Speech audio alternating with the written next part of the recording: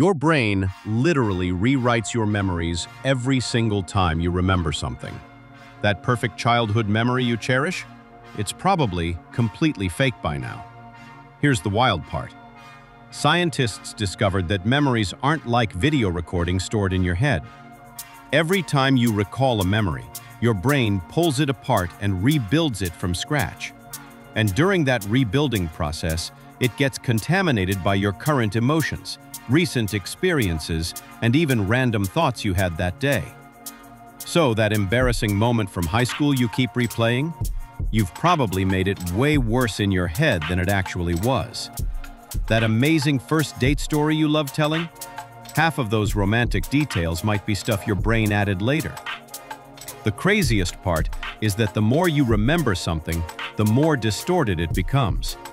Your most treasured memories are likely your least accurate ones. Makes you wonder what else your brain is lying to you about, doesn't it?